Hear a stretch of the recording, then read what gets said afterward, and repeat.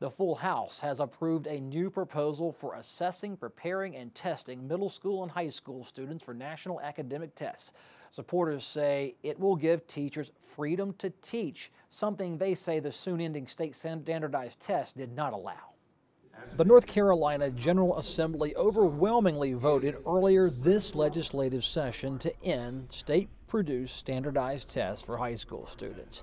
A new bill, House Bill 766, would create new assessments for elementary students and ending with all North Carolina high school students taking at least the ACT. The other tests were based on subject matter. You've got a test with U.S. history or a test with civics. This is just a test that will test all students. It's a broad stroke, and it really addresses our problem that we're having with kids that need to be remediated.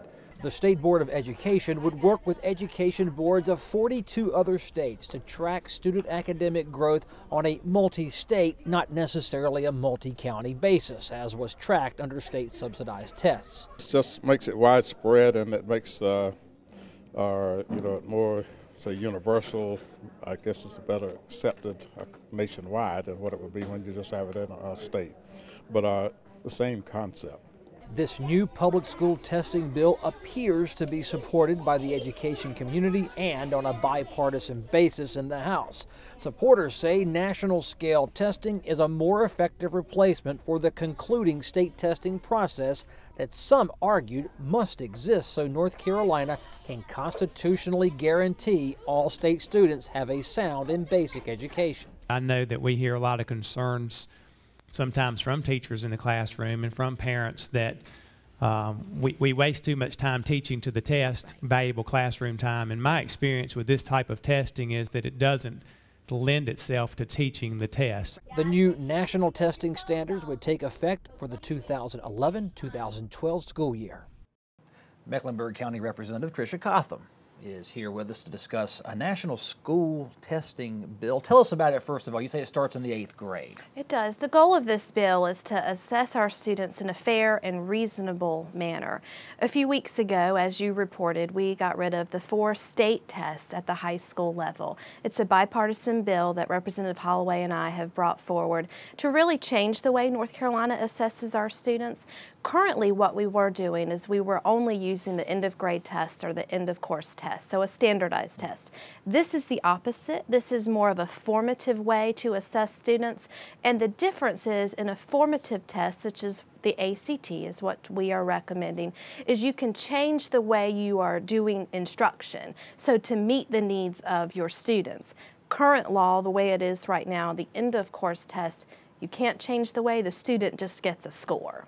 What happens in the 8th grade when the educator sits down with a student and his or her family and you start assessing where that student is headed? So the student will take the 8th grade Explore test, and based on how he or she does, they would have that discussion and look at those test results. But it also starts the dialogue between middle school and high school, looking at student Kelly, seeing where he's strong and where he's weak, and so that they can better help that student be successful for whatever he or she wants to do. We hear about tracking. Maybe some kids are equipped to go to university, some may be millionaires in waiting by going the community college route. Who gets to make that decision? Because I think you'd look at a test that young and say, okay, you're geared towards this or that. Right. That is not the intent of this bill at all. We would hope that the parents and the child and the school counselor would help make that decision, but the goal is not to say, well, if you score a certain score, then you must go this way, and if you score this, then you can go this way.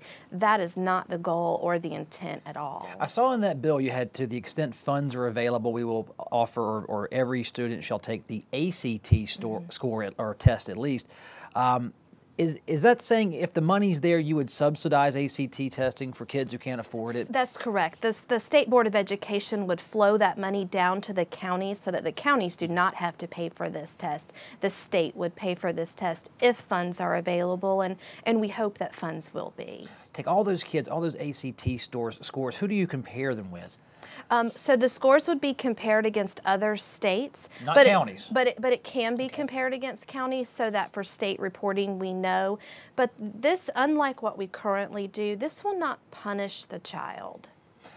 You know, there's the court case out there, and there's some threats that if you ended state standardized testing, that it would be unconstitutional. It may get overturned. And now, is this going to satisfy those concerns of some people? I'm not sure if that's going to satisfy that one judge in particularly. He has the right to his opinion. Of course, there are many people who disagree with him, but that is not our concern. Our concern is making sure that we assess students in a fair and reasonable way, and something that's really going to make them better prepared for whatever they want to do. Representative Cotham, thanks for being on the show. Thank you for having me.